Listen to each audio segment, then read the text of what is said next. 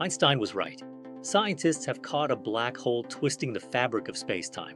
Meet MAXI J1820+070, a stellar mass black hole 26,000 light-years away, precisely measured at around 8 solar masses. This cosmic giant causes frame dragging, or the Lense-Thirring effect, predicted by Einstein over a century ago. Imagine a spinning ball in honey. It drags the honey. Similarly, the black hole twists spacetime, affecting its orbiting gas disk. This groundbreaking observation was made possible by NASA's NICER X-ray telescope aboard the International Space Station. NICER detected a rhythmic 3.5-hour wobble in the black hole's accretion disk, a direct signature of spacetime being dragged. This is the first direct evidence of a black hole dragging spacetime, confirming Einstein's general theory of relativity.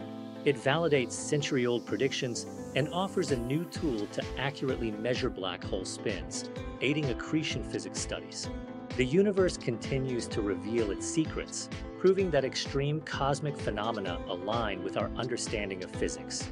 If you enjoyed this, don't forget to like and subscribe for more mind-blowing science with SciByte Insights.